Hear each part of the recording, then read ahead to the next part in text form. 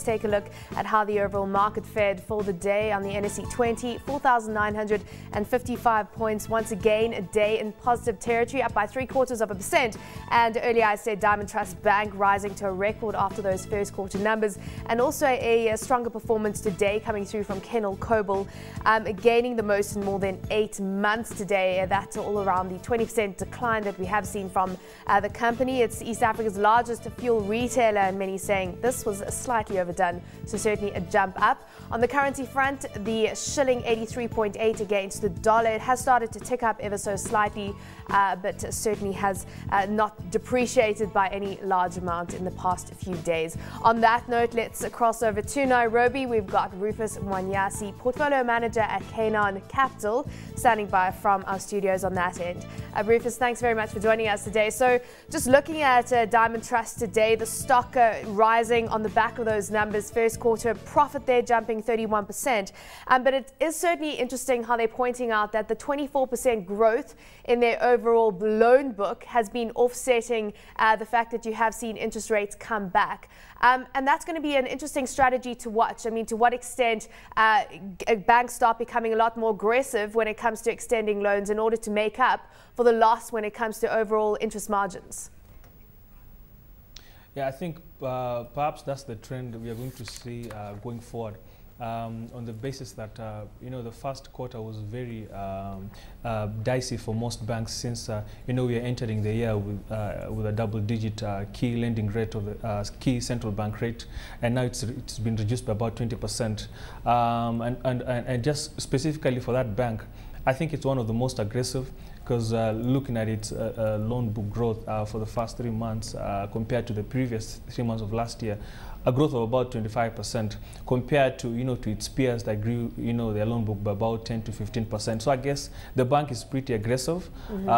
So I think going forward, that's the trend we're likely going to see as the rates continue to come down. I mean, just looking at this bank, it's also an East African player. Uganda, Tanzania, Burundi is where they're based. Still small parts of the business. Do you think that you're going to start seeing some strong contribution to bottom line earnings coming through from these subsidiaries? Yes, for sure. Since for that particular bank, their subsidiaries in the region contribute almost 25% to its revenue, and I think we're likely seeing more and more growth on that end. Since as of last year, we saw it increase their shareholding in some of the 2 subsidiaries in Uganda and in Tanzania. They increased their shareholding to about 55% on average. So I think going forward, we're likely to see more strong growth on that end, coming in terms of just increasing their profits, coming from those 2 subsidiaries. But again, I also like to emphasize on the fact that they've been also pretty aggressive, just increasing their branches within the country itself.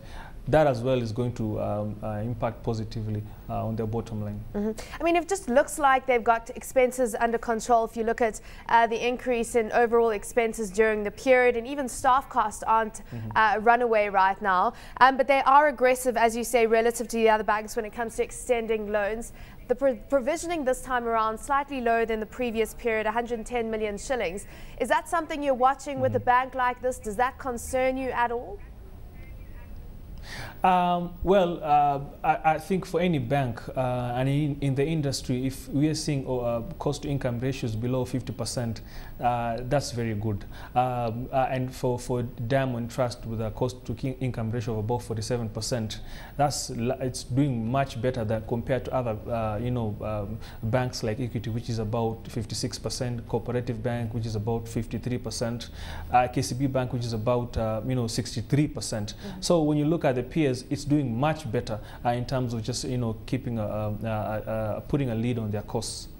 But I mean, sorry, just coming back to the provisioning issue, because the provisioning, of course, looking at the likelihood of them turning into bad debts, and looking at non-performing loans, net non-performing loans, that more than doubling this time around, 143.9 million shillings, 144 million shillings. It's more than doubled, is what I'm saying. Is that a worry, or do you think that the growth that they are getting through is more than offsetting that?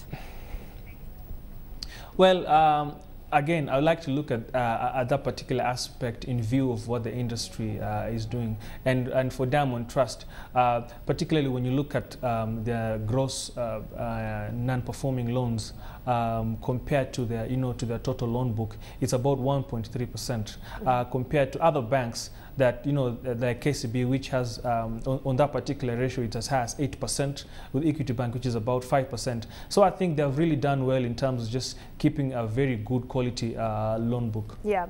And just staying in the banking space today, because the best performing banking stock over the past 12 months has certainly been NIC Bank, and you've got James Macharia, who's now been appointed as Kenya's new health minister. So he steps away as the company's managing director. What do you make of the new appointment of Alan Dodd?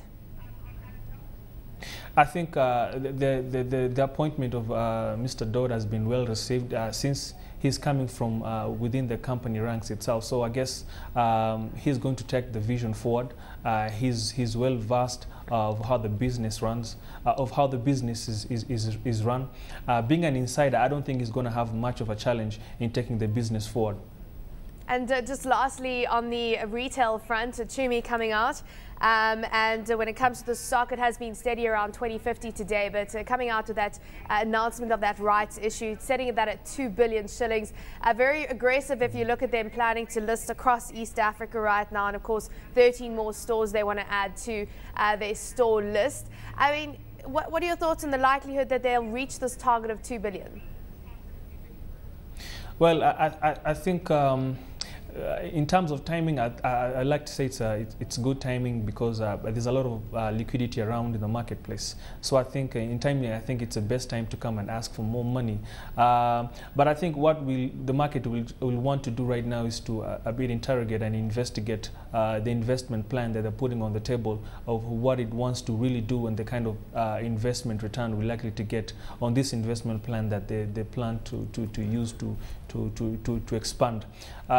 Going forward, I think when you look at that particular stock, is pretty strong. When you look at all the agricultural sectors, one of the best performing stocks year to date. And I think the market is going to be watching on that stock and eventually how the rights issue pans out. Yeah.